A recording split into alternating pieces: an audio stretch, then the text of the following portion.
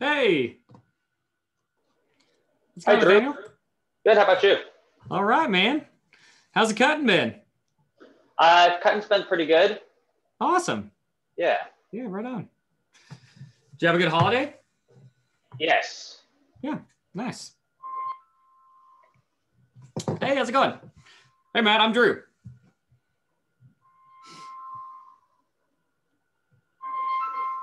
Matt, pleasure. Hey, yeah, good to meet you guys. So yeah, this is just an open like Q&A where we can just ask questions and talk about stuff, talk about cutting, and anything to help get you going, or tips and tricks, or whatever you're looking for. So yeah, how can I help? Well, you know what? So I set the guy up. You can see it's right over there. Oh, nice. There we go. Sweet. Yeah. But so I've cut some things, trying different materials, different bits, stuff I can buy at Home Depot. Just playing around with it, nothing real, important. But I did notice that before I was gonna cut anything big, that the calibration was okay.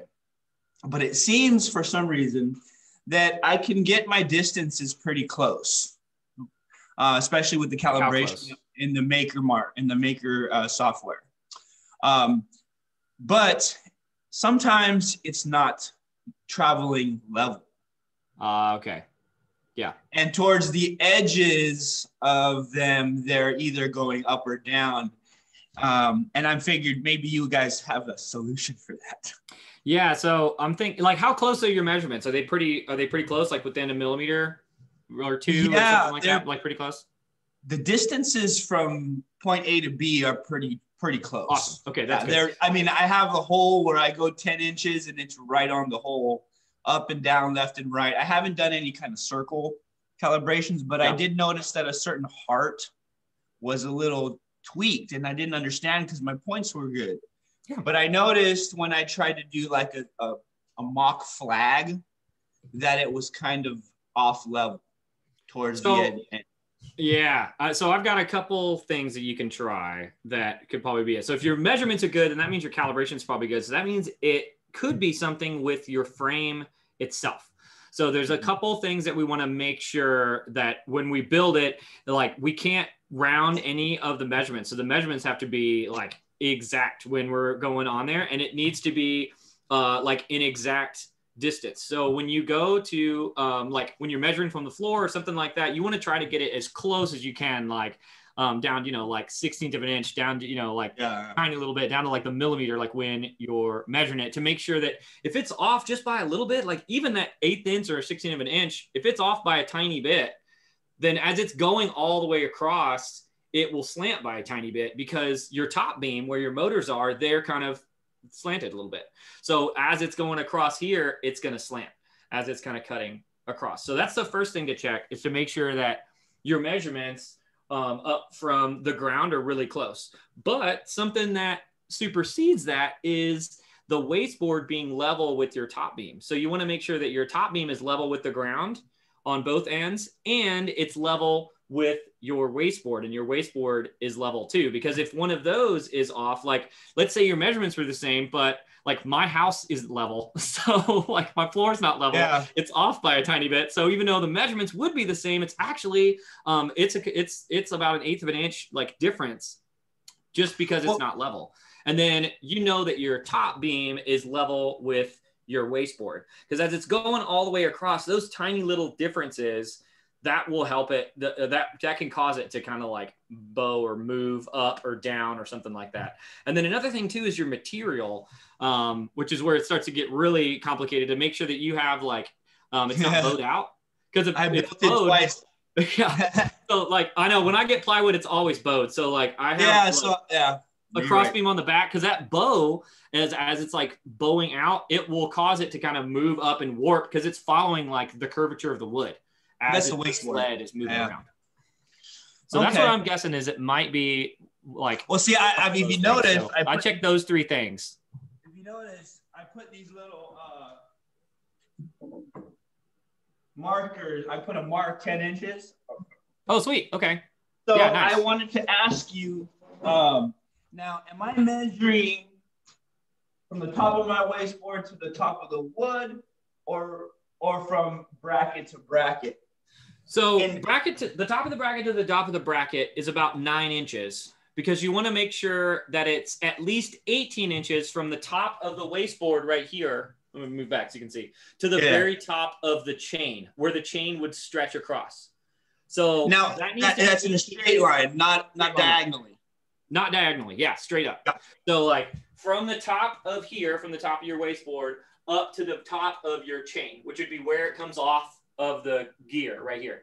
That needs to be at least 18 inches, because that's the way that all the calculations work. It basically is 2 right triangles that are put together, and they need to be at least that distance as it's cutting. So do you think yours is about that far? You look like it probably is. Uh-oh. You froze up, Matt. Are you there? Are you there? Yeah, I heard. Do you think, is that 18 inches from the top there? Well, I don't know where my tape measure is yet, but it's probably. Because that can cause some weird calibration stuff too. It'll squish stuff. It'll like squish them, or as it's moving around, as it's calibrating. You know what? That's a good thing. And another question is, in your instructions, it says measure 6 inches from the end of the top beam in and put your nail 1 inch up or down. Yeah. But I noticed in the picture on the instruction, it shows 14 inches. Yeah, I haven't updated the picture yet. I should have taken another picture. Is it the 14 or the 6? It's 6. 6 is the better one. Yeah, 6 or 9 inches. The main thing is to make sure that your chain doesn't get too taut as it's going down to the bottom. Because the nails are kind of like a safety measure, to where if it gets really taut, the nail will pop out and it'll pull out and it won't destroy your frame. It'll pull out and your sled will hit the ground, but it won't destroy your whole frame setup or be really dangerous and like suck itself into a black hole. Because if these were like bolts or something like that, it would just like and like rip itself in, because these worm gear motors are like the ones you see on like ATMs and stuff. So yeah. I guess my last question was the sled, and I thought maybe it could be the sled, because I figure I went through these measurements several times. I'll check that 18 inches from the top next. But I noticed that the circle that's cut out in the sled doesn't seem to be right in the center, because what I did was I put tape across the widest points of the diameter so I can see the middle. And then I placed my router right on that point. But when I rolled it like this, it kind of went like that anyway. And it kind of moved a little bit. Yeah. So I'm not 100% sure if the hole is supposed to be in the center of the sled or not. It might be off center. I'm not really... I'm not really positive on that. I can find out. I can talk to Chris about that. Because I was thinking when it goes left and right, it turns a little, and I was assuming that when you turn it either way, that point should stay in the middle. Theoretically, I was thinking. As it's rocking, you mean? Like, yeah. Kind of like wobbling. Yeah. So that's okay. Yeah. The main thing is you just want to make sure that you have your router bit in the exact center of that hole. That's what I mean. That's what I feel like I'm having a hard time finding that middle, because even when I put it in the middle of the hole. So I guess do you want to try measuring from the hole itself instead of from the edges of the sled? Yeah. I was thinking that now. What I'll do is I'll just tape the entire sled diameter. Instead, I would maybe try that. So instead of the entire sled, just go for the hole itself, and then the hole itself seems to be off. So if I do the entire sled, that should give me the center point. And when it all depends on the holes of the bracket. Yeah, like I said, I'm not 100% if that hole is in the center of the sled. I'm not. I think it is, but I'm not 100% on it, and I haven't measured it myself, so I don't know.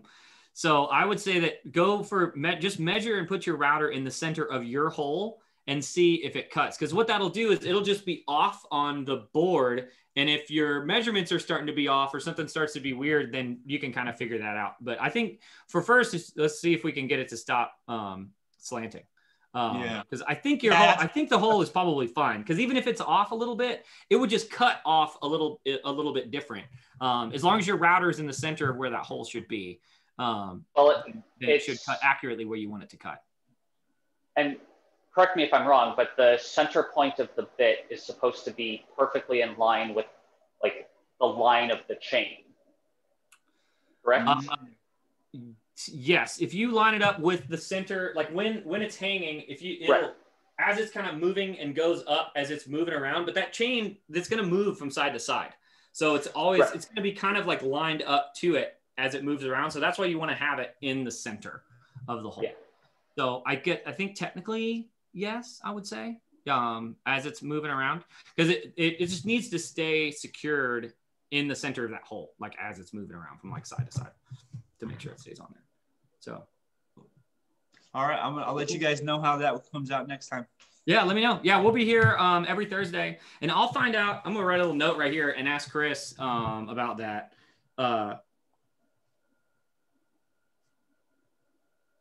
And then, yeah, if you jump in here next time, then I can help you out with it for sure. Appreciate it. You bet. All right, see you, Matt. Good luck. Take it easy. All right, so so things have been cutting pretty well. I've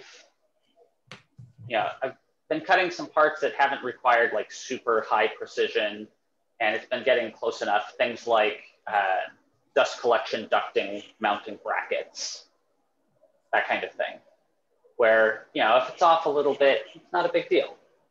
And then I've cut some things where, a little higher precision is necessary, and it's been working well. This morning, I started to run a part, and like when I looked at the G code, it had it move, like the first move to get to where it makes the initial plunge, had it like traveling along the x-axis. So the y was 0. Okay. The y coordinate was 0. But on this one, it dropped like to y -3 inches. Like as it was moving. It like went at an angle? Yeah, it went down at an angle instead of moving perfectly horizontally.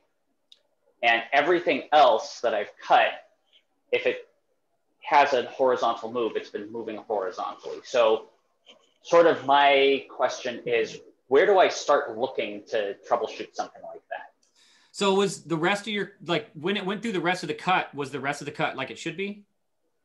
Or did you stop it? I stopped it because I'm not cutting on a sheet of plywood. I'm cutting out of a board that's barely wide enough. And so, dropping 3 inches, the part would have had the first 3 inches cut off. Okay. Yeah. That's good you stopped it. So what I'm guessing that could be, because in the G code, it showed that it was going straight across. Yeah. In the G code. So it could be that your motors, one of your motor wires was loose a little bit, either in the board or in the motor itself. And it was giving it kind of like a weird connection. And the reason that I'm thinking that is if one motor is cranking and the other one is supposed to be at like 10% or something like that, and it's not doing anything, well, then that's pulling it down instead of pushing it across. Because one motor is just dead. So the other one is just like dragging the sled instead of what the other motor, which, technically like the X motor, if you want to call it that, it should be going at maybe, like 10% to make sure that it moves straight across. So that's what I'm guessing is that could be one of those connections. And then you can reseat them. So just like unplug them and plug them back in and kind of check all of them and then try like a dry run without the router bit on and see if it does it again. That's what I would try and see. Because that's what I'm guessing. Because if it's correct in your G code and it just slants down, and the reason that I asked if you kept going, because if it kept going, maybe it would only stay in like one little area and it wouldn't really like move like it should, which you'd be able to tell with that too. Right. So you could practice jogging it too. You could jog it like left to right, side to side, and make sure it's moving like it should be. Well, and I mean, that was the thing. I was using my, adjusting it for my work offset so that I could get the piece cut out where I wanted it. Yeah. And, even when I was giving it the move X command, it moved horizontally. And when I told it to go home, it returned back to its original place. I'm not sure. Okay. Yeah. Is it only with that cut? Yeah, it's just been this cut. So, and that's why I hopped on. I was like, where do I start to look to troubleshoot? I would check motor connections, and then I would check do a dry run and see after you've checked those motor connections, and then maybe check out your G code and maybe reslice it. There might be something weird in your beginning G code and the way, like, did you generate it in like Easel or SolidWorks, or where'd you generate it from? Easel. Okay, so there could be something in the beginning of the G code that's kind of weird. So you could check that too. So when I go to like troubleshooting things, kind of my modus operandi is like physical stuff and try to not make sure that it's not any like physical things. Like, is there something like visually wrong that I can see with it? And then once you kind of knock down those different things, then I go to the digital side, because you're confirming all the physical stuff works, and then you get to the digital side, and that comes from doing like IT work. Like I've spent time to like an hour trying to connect a printer, and then realizing that like the printer isn't even plugged into, like a LaserJet printer isn't even plugged in, and it wasn't plugged into the network, and that's why I couldn't ping it.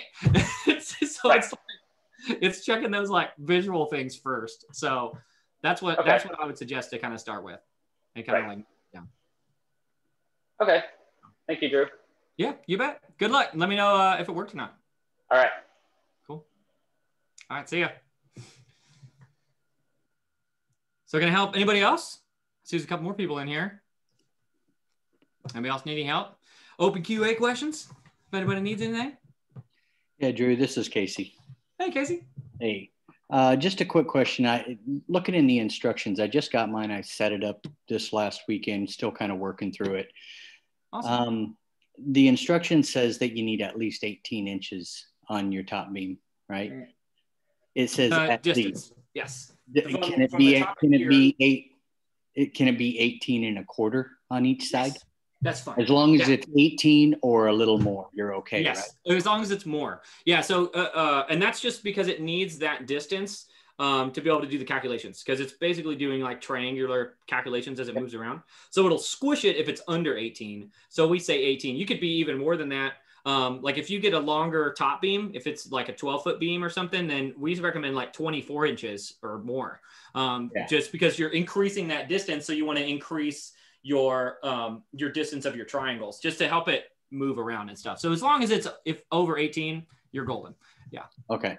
Yeah. And my floor in the garage, of course, it's a standard garage. It's got a grade to it. It's like a 2% grade for liquids and stuff, So I leveled that. But the other issue that I found is, even though I used the wall brackets that came with the unit, whenever I screw the wood to the wall brackets and then the whole thing to the wall, my panel, my main wasteboard frame, it sits at about 16 degrees. It doesn't sit at 15, but it sits at about 16 degrees.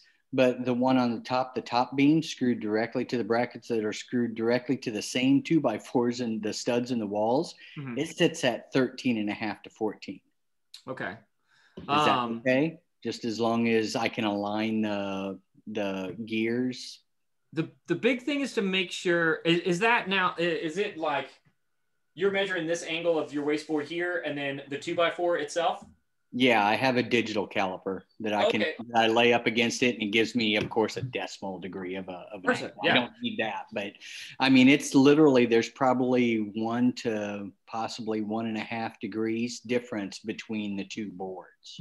So the top beam one doesn't matter as much as your wasteboard does, because you want to have this angled slant. So with your wasteboard, did you screw it right in your wasteboard into these brackets and then put it on the wall, like right here? Yeah. So what I did was I have another beam in the back of that. So I wanted a stronger beam. So I have a beam that sits on those two brackets because I wanted them the same angle. And then those went on the wall with the rest of the frame. And then I screwed my, I guess, the wasteboard to that. So it sticks out probably about, 1.5 inches away farther out than the rest of the unit. So the whole wasteboard sits 1.5 inches farther from the wall than it okay. normally would, but it's even, right? Because it's the same on the top too. No. Okay.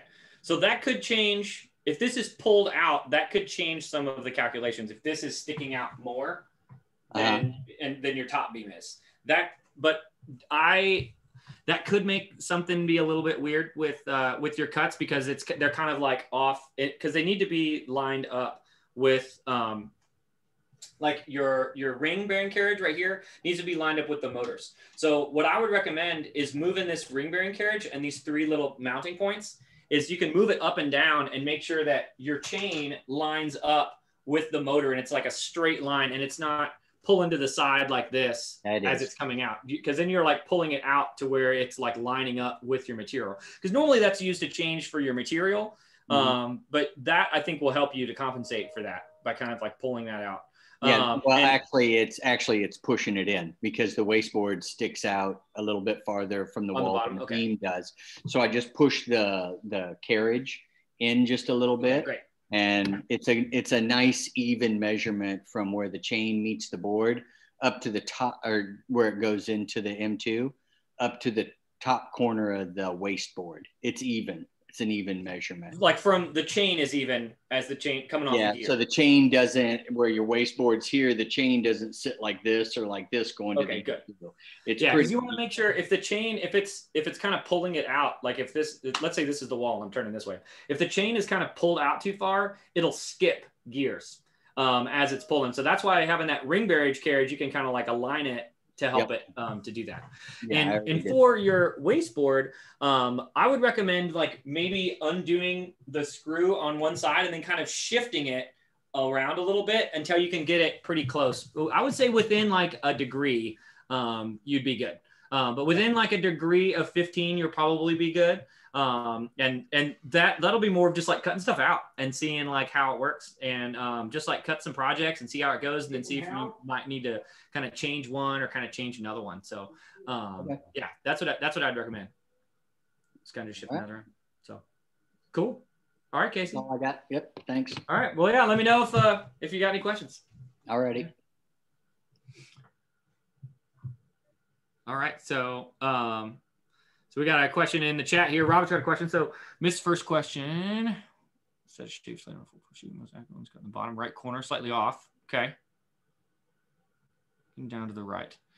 Yes, it could be. That could be what we were talking about with Matt. It could be that your wasteboard is bowed a little bit as it's moving. And 16 inches is awesome. So as it's got 16 inches, that might be the slant then too. Because I had to move mine originally. I had to move mine up on mine too. So that could be a physical issue that's causing that, Matt, from that top part.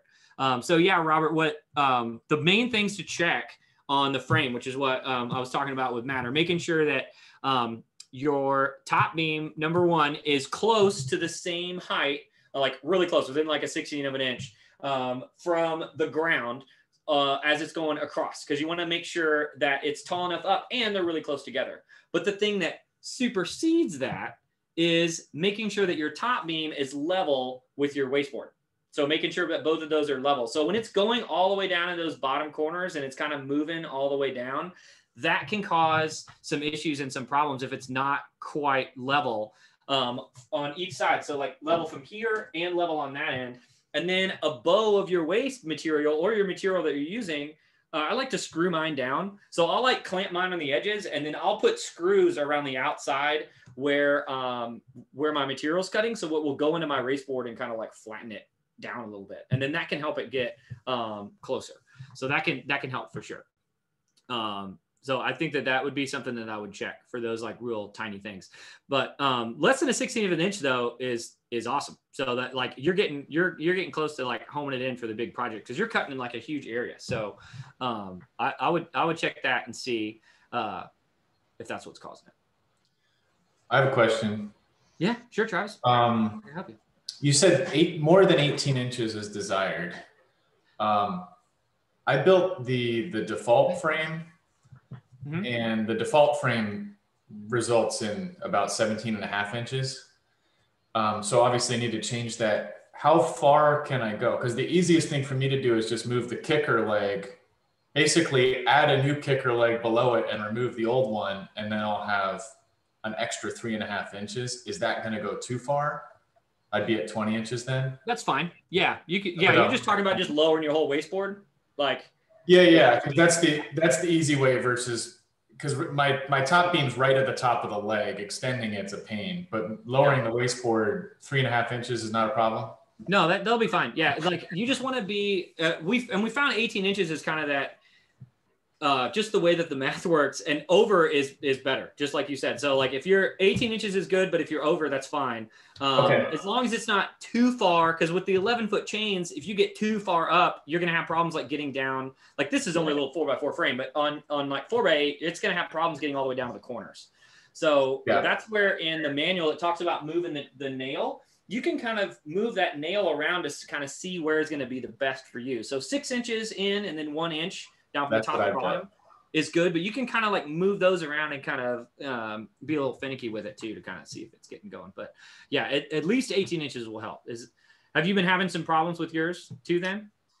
So I had a ton of problems, but I finally figured it out. I just had the motors plugged in backwards. Oh no. So what was happening is when it moved left to right, it would come up a bunch. As it moved towards one edge, it would come up. I'm guessing because there's some compensation for weight or whatever.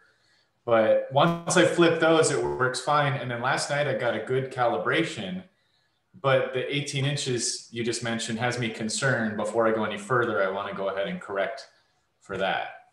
So you can just cut some stuff and see if you want to see, because I mean, a half an inch is pretty close to that 18-inch mark. But 16 inches is too far. So it's like if you want to move it down, it'd probably be better to move it down. But like if you didn't have time or you wanted to try some cuts or something, then I'm not in a rush. I'll do it right. Okay. Yeah, you're in that like what is that, like the air area, like within like an inch of it or so. But you want to try to get as close as possible. Okay, cool. Thank you. Yeah, you bet. See, I cut these parts to see if they were going to be the same. And you can see. I can't hear you very well. Oh, sorry. Can you hear me? There you go. I can now. Yeah, I think it's like your mic. It was like pointed right at it. There we go. So I cut these hearts to see if they would come out, the hearts lined up. And I could see that this one was tweaked. And that's where I got, well, maybe my measurements were off. So maybe you might want to try something like that, like circles or something, to see if the distance or whatnot is even, and you can tell if they're tweaked or not. Yeah, just do, and you can run some like little test cuts and stuff like that, and just to kind of see, yeah, like little dots and or something small that's like 6 inches or something like that with those different designs. Because I always recommend just cut stuff and see how it goes with it. So, because that's kind of getting into you can find out what the problem is by just cutting stuff out. That helps a lot. Because it is, it's a kit and it's complicated. So can I help anybody else with any questions? If you're worried about like going through bits, I've noticed that I can go into Home Depot and get some cheap roto bits and use for just cutting lines to see what's straight, what's not straight. They're like, I don't know, like $9 for like 4 of them or something like that. Yeah. The high speed cutting bits, nothing integrated, but just for practice cuts. How long have those been lasting before they break? Because I'm like a bit destroyer. Well, I haven't had anything break yet. But I've been being conservative on the feed rate.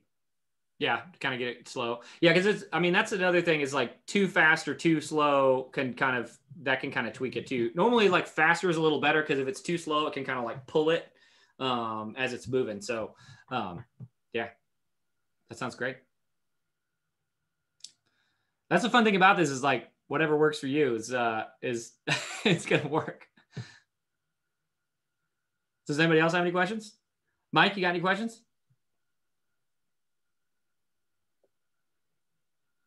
Yeah, because I'll show you. Oh, go ahead. Oh, I had one more question. For the weights that go on the M2 sled, is there a specific weight that we're looking for? It says bricks, right? I see some people with bricks that have the holes in them, the construction bricks. I see some people with brick pavers that you use in your yard. Those are all different weights. Is there a specific weight target that you're looking at here? Because if you don't have them, the sled wobbles back and forth while you're trying to move it, right? It's supposed to hold it down and hold it square.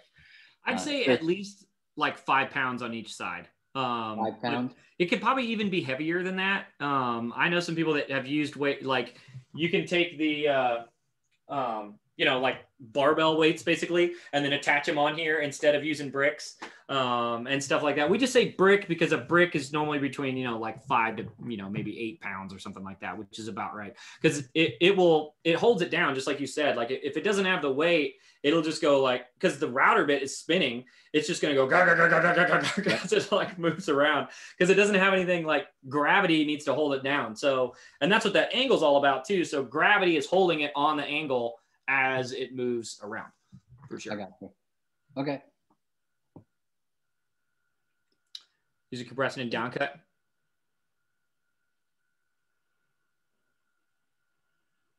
Yeah, because that's probably like a little bit of like burn material and stuff if you're moving around. I think that, yeah, that's fine. That's totally fine. Because that's awesome. Like that. So yeah, totally. Question. That was Robert. I was answering your question there. Just speaking it for his Didn't hear you. Were you talking to somebody? I apologize. No, it's fine. I just answered a question in the chat. Gotcha. I'm sorry. No, you're fine. The material. So if I was to just put on, let's say, a 1/4 or 1/8 of an inch material on there, that distance doesn't matter, right?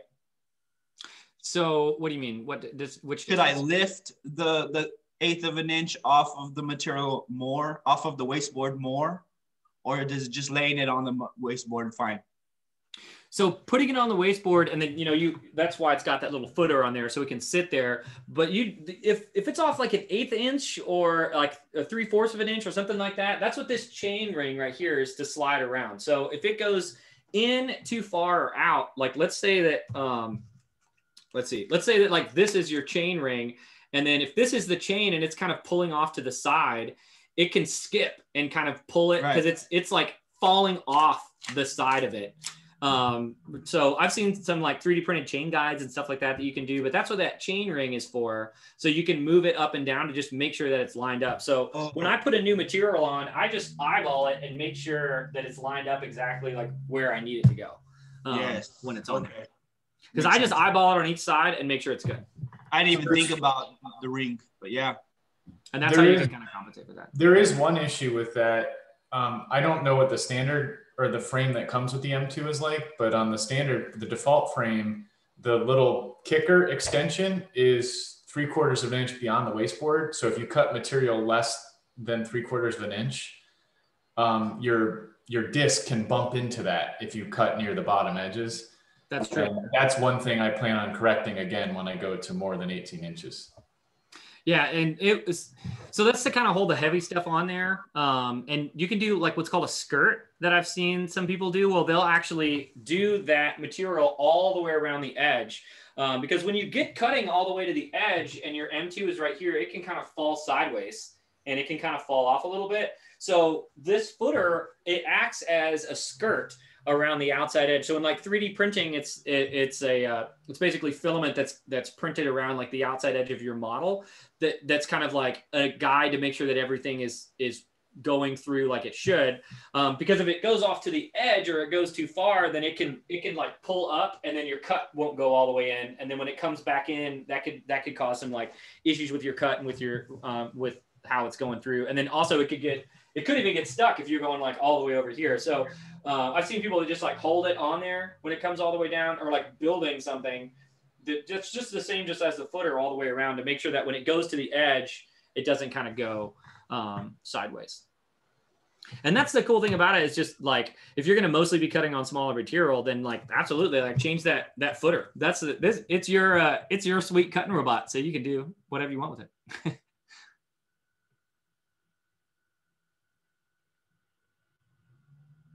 Does anybody else have any questions? You get going. We got somebody new that just joined. Mr. and Mrs. iPhone. You can type in the chat too if you don't want to turn on your camera, and that's totally fine. Does anybody have any cool projects in mind that they want to cut? Or they've been cutting? So if no one else is going to ask questions, I will occupy your time then. Is there a guide, a pretty straightforward guide to just getting a Raspberry Pi to run Makerverse? Hey, not yet. Yeah, okay, because But I that's noticed in our like plan. a bunch of people are doing it, and I'm experienced with a Pi, but only in the sense of I can download an image and get on it and get it running in a few configs, but I'm not compiling any nonsense. I don't know how to do that.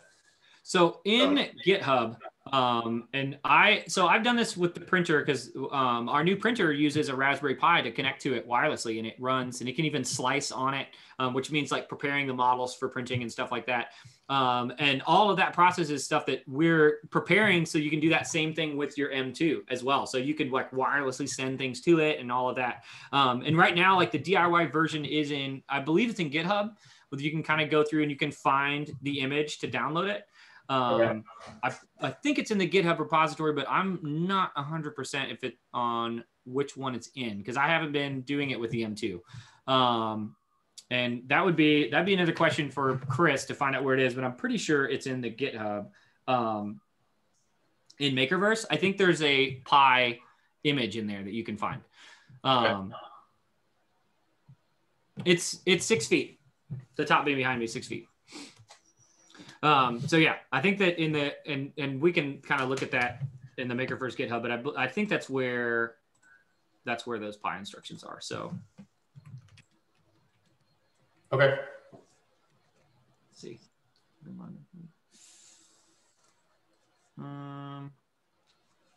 Yeah, I'm not sure how to find it right away. I don't want to get lost Googling stuff. Well, I'd rather be here talking to you guys. But yeah, that's what I would go and check and see.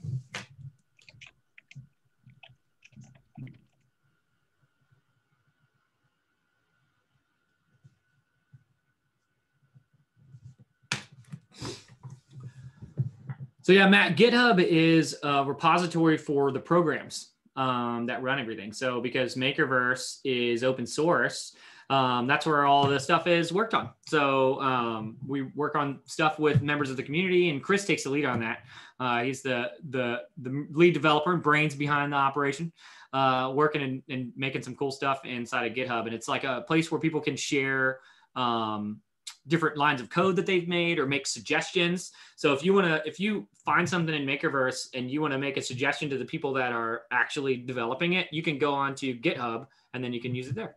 So if you just Google like GitHub Maker Made, you'll find it. A spiral staircase? Oh, that's awesome. How tall is it going to be when it's done?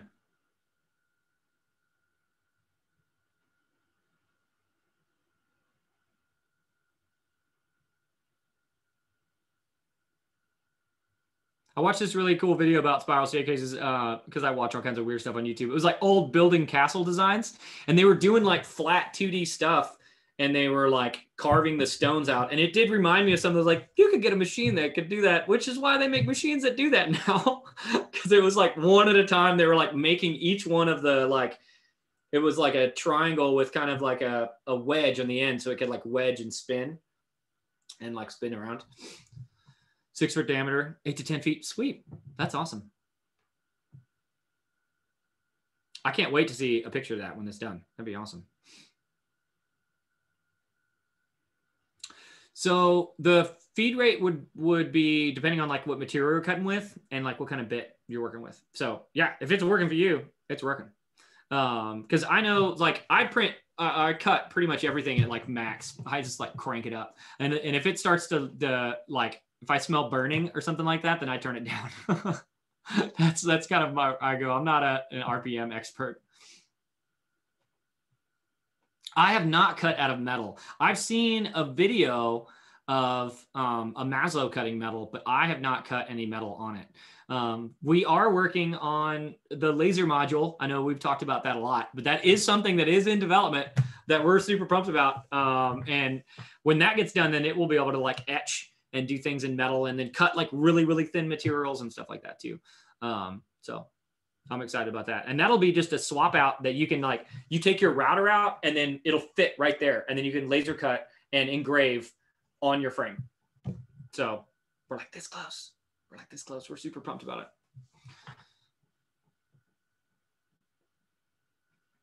Does anybody else any cool projects they're working on? Hey, Drew, it's Mike. Can you hear me? Hey, Mike.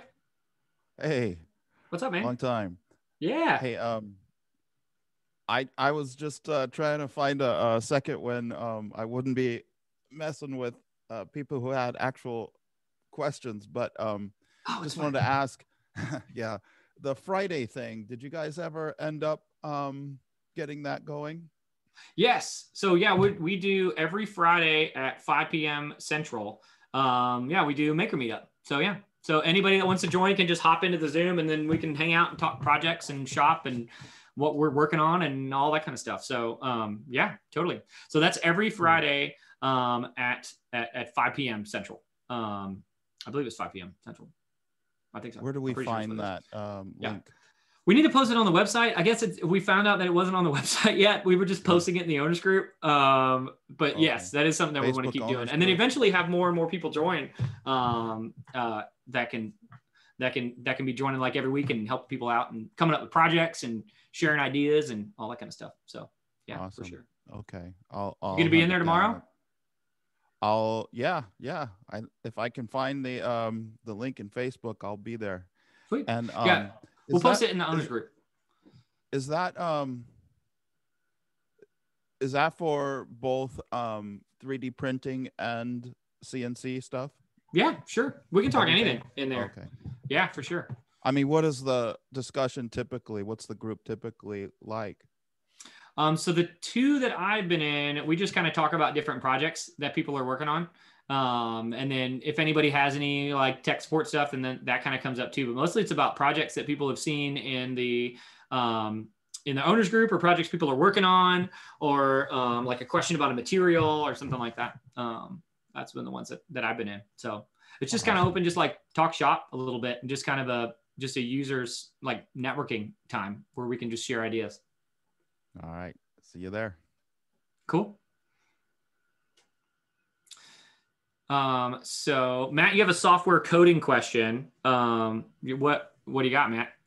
I was What's your question? questioning the two-stage cut. So when I wanted to make something, I was trying to figure out how to make the final cut, for example, a straight cut, so I can just get an edge. I can use my router trimmer and just cut off that edge. But it seems that if I do a two-stage and I change it to like a detailed bit for the details, it decides it wants to cut the edge on the detailed bit. So what I've had to do is kind of just time it to where I can see it's going for that last final cut, pause it, change the bit then and there. But is there any way that I can, tell it to say, hey, this particular cut, I want this bit? Or do I have to just take that cut off and add it and then pop it on as a separate cut? That's the easiest way, is the second thing, is to make it a separate cut. And I do separate cuts because I slice my stuff in easel, or generate the G code in easel.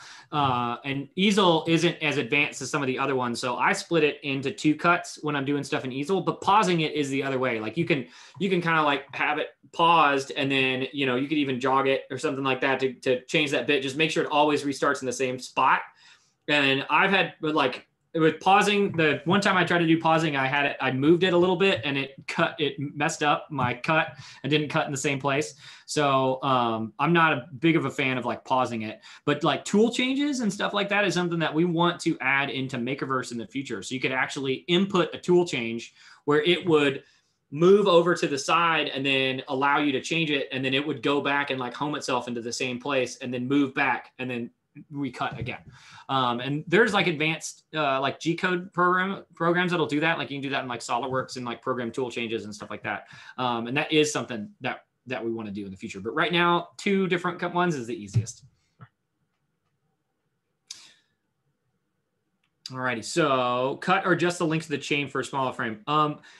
Yes, kind of. So mine, I have it bundled up right here, so I can still use it to move it outside. So it's all zip tied. It's probably kind of hard to see, but right here, I have all my extra chain length right here.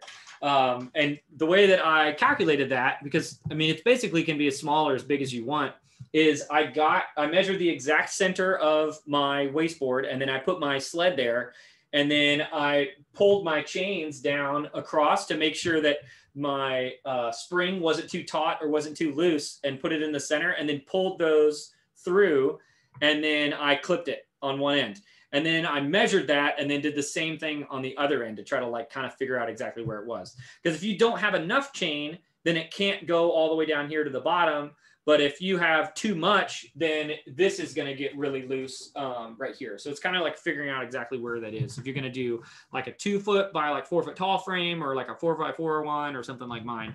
And then if you're going to do like a 12 foot top beam, then you need like a 15-foot chain, which is a longer chain, because the 11-foot chain just can't reach all the way to the edges and then go all the way down, bring your M2 all the way down to the corners of your 4x8 space. So yeah, the chain is one of the kind of like variable things, because really, since it doesn't have end stops, you could put as long or as small of a chain as you wanted to, and this could like cut an entire, you know, like 2-story building or something like that, and it could cut some stuff. So got a G-code lock. Did you lose connection with your computer? Is that what exactly do you mean by G-code lock, Robert? You put a little bit more explanation, because if you lose connection with your computer, then it will just stop and everything will stop where it is. It might pop up with an error. It should pop up with an error that says like, I lost connection. It won't say that. It'll give you like an error code, but if it loses connection, it'll just stop. It doesn't play nice either if you have like a dongle like this, like something where you can plug in multiple USBs. It likes to be plugged in directly into.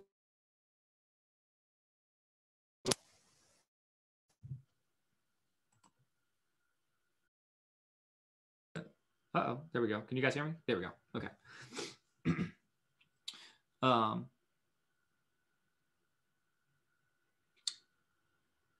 Oh yeah, sleep mode. I killed a print one time that was a 3D print that was like 36 hours in because my computer went to sleep at night. It was a 36-hour print, but my computer went to sleep at night because it was set on like a 6-hour sleep cycle or whatever, and then the print just like brrr, and it just stopped, and like, yeah. So you got to make sure that your sleep is off too, for sure.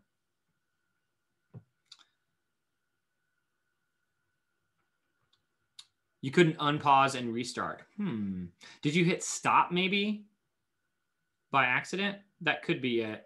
And then I would recommend too using the newest version of Makerverse, which is about to be in the App Store, version 1.1.2. We're like this close from getting approved for the Mac and Windows app stores. So that'll be in there really soon. And you can find that on GitHub too. And that it could be something if you're using an older version of Makerverse that hopefully that could help you fix. So Matt, what chain problem did you have for the chain being too long or too loose? Well, yeah, for that gentleman who was talking about the chain, there's the hole that they have on the top of that sled. What I did was I put the sled in the center, and then I put a drywall screw in that hole to hold it in place, and then I changed the chain measurements on it so that it's even, and then you'll have the distance for it. That's a good idea, yeah, because then you can make sure it's held there. That's why I changed the instructions and not put the bricks in until you've already put the chains up, because then you're not just like holding it on there.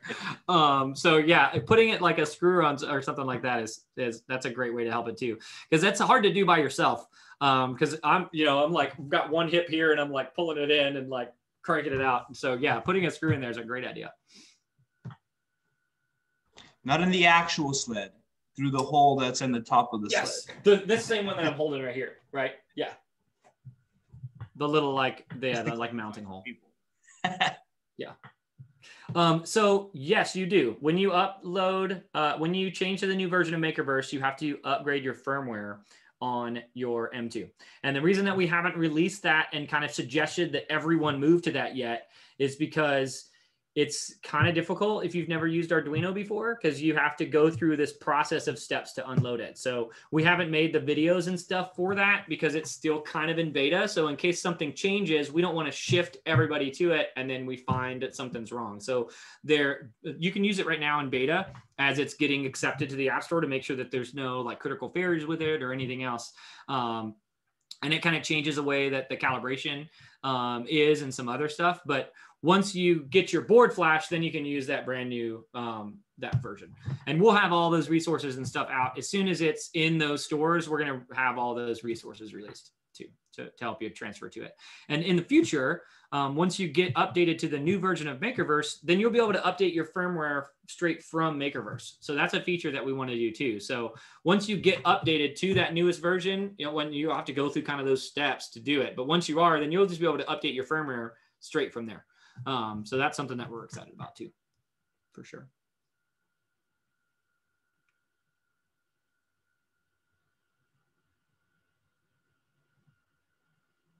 Does anybody else have any questions or cool projects that they're working on? Is there a how-to guide for Makerverse, the newer one, the 1.1.2? Or, I mean, I imagine most of that stuff is similar. But you can go to makerverse.com and that has an explanation of it, but it's not fleshed out in the way that like the user manual is. So that's what I noticed last night. Yeah, it's still very much like for programmers now. Yeah, which is another reason why I don't want to send everybody there yet, because it's kind of confusing if you're not a programmer. I'm not a programmer, so I can run something on Arduino, but I'm not as fluent in programming languages to be able to go through and code it.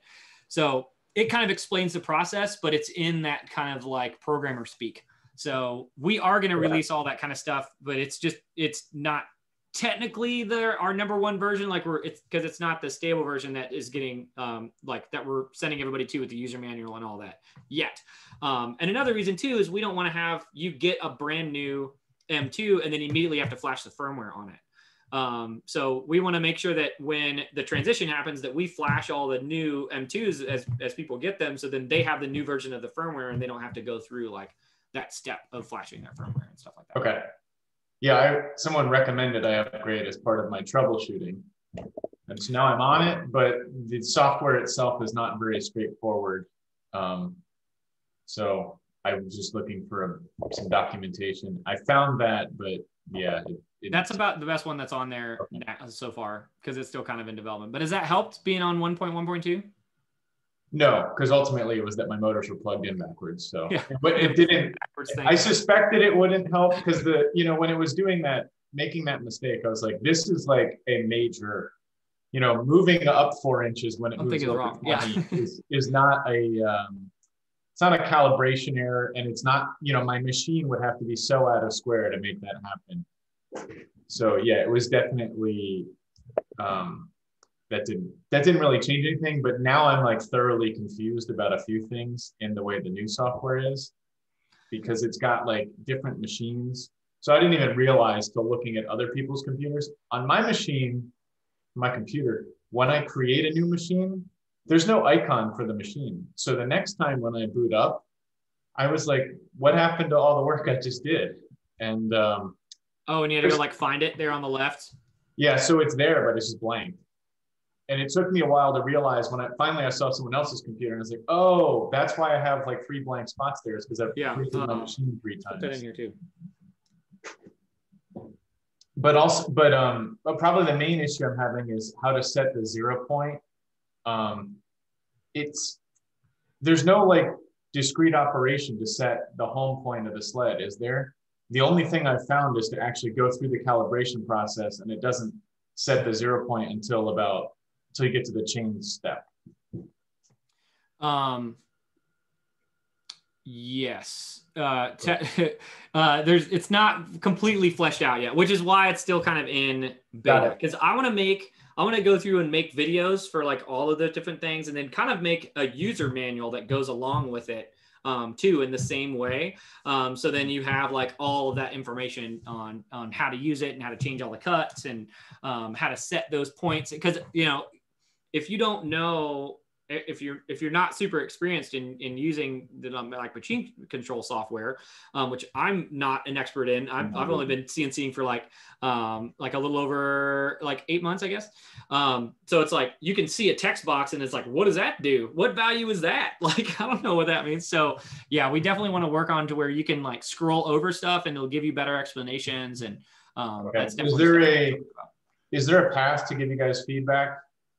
Like, I don't want to be overly negative, but I do want to point out problems. Yes, absolutely. So GitHub is the best place to do it. Is to say you can go into GitHub and then in the issues and problems, you can click on there and then you can add stuff. That's the best place to get in front of developers. You can tell me too, and I will put it in there as well. So like these are another great place to give us feedback. But those, I would say, are the two best places. I'll just put it in GitHub. Yeah, GitHub would probably be the best. Yeah, because we can put it in like our internal like software, and that like these other questions and stuff I'll put in there to you know get answers to, and so we can all figure it out. But GitHub's the best because then it's if it's in the owners group, we might miss it because there's a bunch of stuff that's in there. So that's why GitHub's the best. Yeah. All right. Cool. Thanks. Yeah, you bet. RetroPie arcade cabinets, those are sweet. Where you can play like Space Invaders and a million other like old 70s games. Yeah, that's awesome.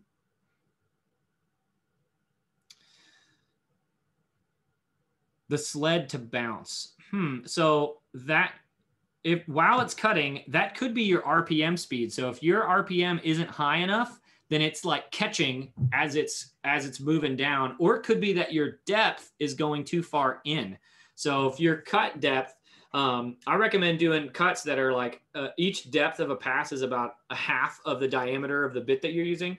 So it doesn't go too far in, because if it's trying to dig in too far, like let's say this is the bit and this is our material, and then it's going kind of slow, it's almost like pulling it down, and that could kind of like be causing that.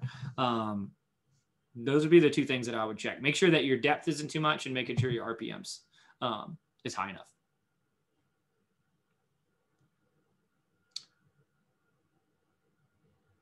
And making lamps. Oh, that's sweet. What kind of lamps? Were those Heartsware? Were those Hearts lamps?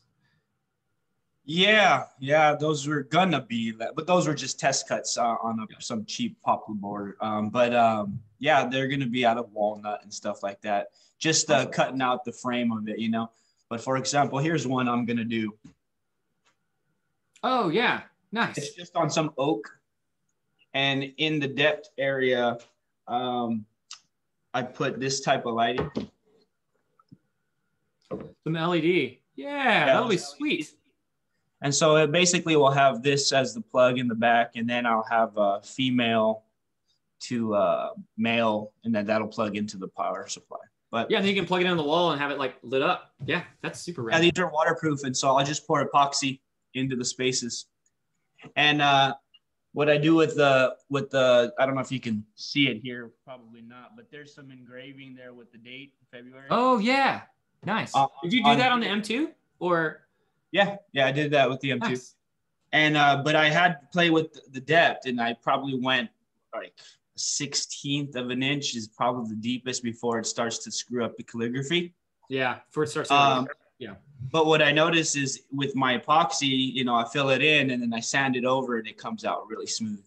Nice. Yeah. Yeah. Well, that's awesome, man. Cool. Well, yeah. Hopefully that'll help. I mean, your cuts are still going really good, and hopefully, like just moving that up and making sure that's level will help with those slants and everything else. So. Yeah, because you can see it came out decent, but there is a slope to the cut. Yeah, but you can't tell on something small. Right on. Well, all right, guys. Well, does anybody have any more questions for today? As we get rocking and rolling?